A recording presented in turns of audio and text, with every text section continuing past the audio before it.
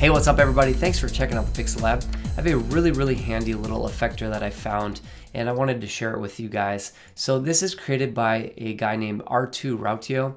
Not sure exactly how to say that, but he's in Finland. Definitely give him a follow on Twitter. He's doing some incredible work and he's very generous to share some of his stuff with us. All right, so there's a little download link right here and it's actually just a Cinema 4D file and I'm gonna walk you through it really quick. So if we jump into Cinema 4D, here is your Take Control.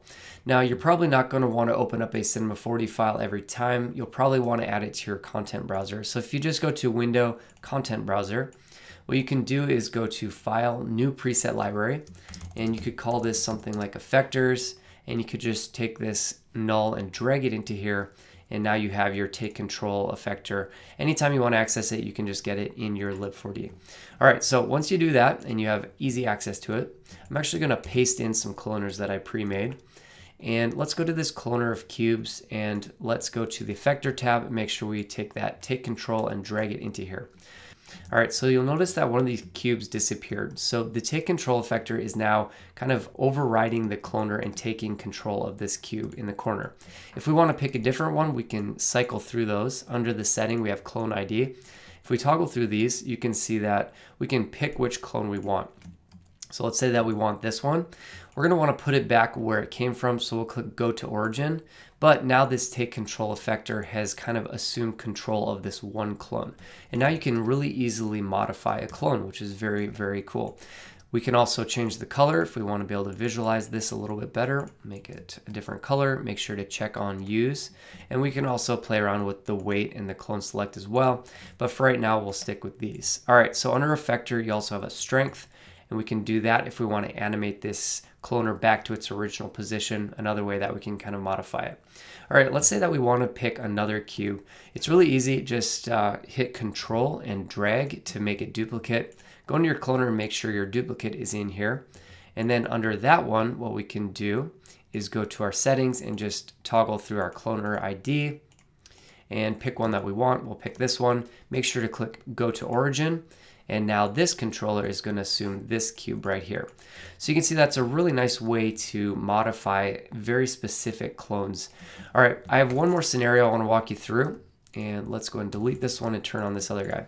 All right, so let's say that you have a perfect setup, except for we have this pesky little problem here where these two clones are intersecting. Now here's a little tip. If you want to know exactly what index number this particular clone is, go to your cloner, go to transform, and under display you can change this to index. And this is going to make a number for each clone, but the problem is that it's very hard to see. The transparency is really low. So what you can do is go to mode and go to view settings, and under your HUD tab under controls, this is what controls these. So we can kick up the opacity all the way up and now you can see the number a lot easier. You can also play around with the color of these guys. If you want to make it even more obvious, you can play around with the text color. Now we have yellow and some black text. All right, so if we kind of hover around here, you're going to see that 31 and 27 are these clones. So let's pick 31 and let's move it. So let's make sure that our effector Take Control is in the Effectors tab of that cloner. And let's go to 31 under the clone ID. And you'll notice that it disappeared. Let's make sure to go back to Origin. And now you'll see that it turned green and it's in that spot. But now we can move it wherever we want to, which is perfect. So now if you have a pesky issue of intersecting clones, you can go in here and really quickly isolate that clone and move it. Now, of course, there's other ways to do this with your MoGraph selection tags and whatnot, but that takes a lot longer to set up. This Take Control Effector is a really quick and powerful way to modify your clones. Make sure you go and follow R2 on Twitter. He's doing some pretty amazing work. Hope you guys found that useful. And as always, thanks for checking out the Pixel Lab. Talk to you next time. Ciao.